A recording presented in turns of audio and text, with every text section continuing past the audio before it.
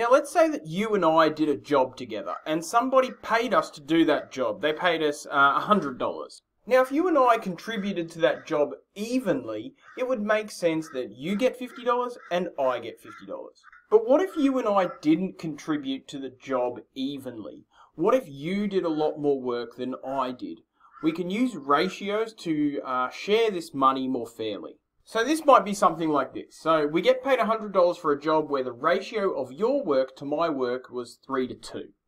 How much should we each get? So maybe we were like mowing a lawn and you mowed this much of it and I mowed the leftover bit. You can see that you mowed more than I did. The ratio is 3 to 2. Which means you should get paid more. How much more should you get paid? Well, here's one way to solve it. Step 1 is to find the number of parts that we want to split this money into. Now, you did 3 parts of the work and I did 2 parts of the work, which means that the total number of parts of work that got done is 5.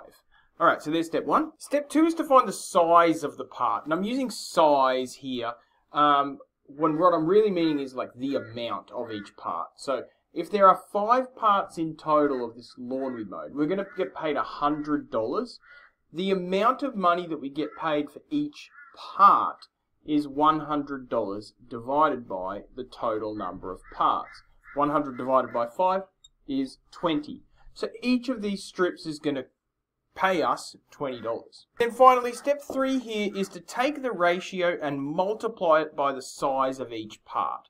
Because remember, we're getting paid in a ratio of 3 to 2 because you did 3 lots of the work and I did 2 lots of the work. So 3 is to 2. If I multiply each side of this by 20, I'm going to have 3 is to 2 is equal to 20 times 3. 20 times 3 is to 20 times 2. And that is 60 to 40. So finishing off this question, it means that you get $60 and I get $40. So that's how we can use ratios to share an amount in a ratio, share an amount in a given ratio. Now there is another way to do this, which I'm going to show you here now. We're going to get rid of step 2 and 3, but step 1 is the same for both ways of working. So here's our alternative method. We're going to get the same answer, we're just going to get there a different way. Find the number of parts, 5 total parts. And now we find our fractions. Now, let's look at you first. You did 3 parts of the work out of a total of 5 parts. So you did 3/5 of the work. I did 2/5 of the work. And now we should just get paid that fraction of the total money. So you get paid equals $100 times 3/5. Which is $60. And I'll get paid $100 times 2/5, which is $40. Alright, $sign. Now, obviously, same answer both ways. You can check it each time because you can say 60 plus 40 equals 100. Yeah, that looks right. Alright, so I'm going to do one more example here. I'm going to work both methods so you can see how they both work. Share 24 chocolates in the ratio 4 is to 3 is to 1.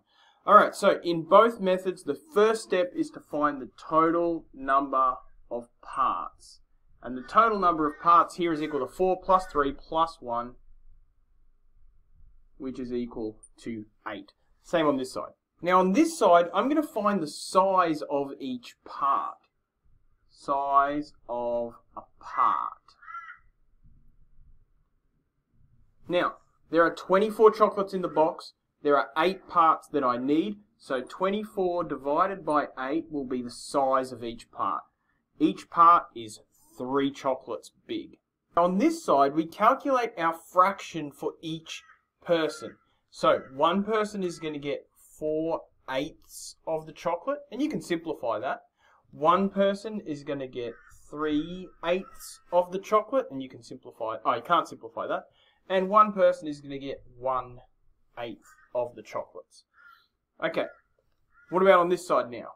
Alright, there's 24 chocolates in a ratio of 4:3:1. We know that there's 8 parts. We know that the size of each part is 3. So now we can find out how big each part should be by taking that ratio and multiplying the whole thing by 3. So 4:3:1 is equal to 3 times 4 is to 3 times 3 is to 3 times 1 is equal to 12 is to 9 is to 3. We should share the chocolates in that ratio. 12 for the first person, 9 for the second person, and 3 for the third person.